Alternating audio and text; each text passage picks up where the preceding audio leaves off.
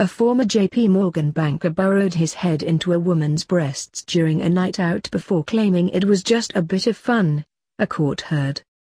Christaggelis Christoforou, 25, allegedly carried out the motorboating attack on the victim before inviting her to slap his face, jurors were told.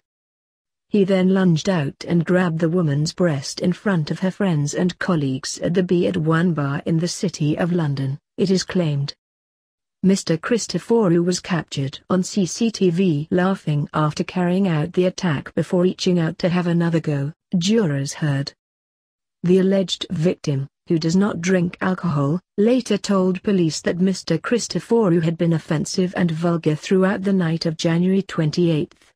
He was constantly touching breasts by tapping them with his hand, said prosecutor Richard Herndon at the Old Bailey. She found this to be utterly unacceptable and told him so, he said.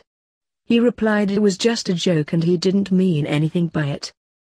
Mr. Christoforou then leaned forward towards the alleged victim and might have touched her breasts while wildly moving his hands as he talked, jurors heard, which he later claimed was because he is Greek. CCTV then shows him burrowing his head and face into her breasts at 8:20 p.m., it is claimed. This can clearly be seen on the video, said Mr. Herndon. She reacted by recoiling and pushing his head away. He responded by inviting her to slap him on the face and she obliged.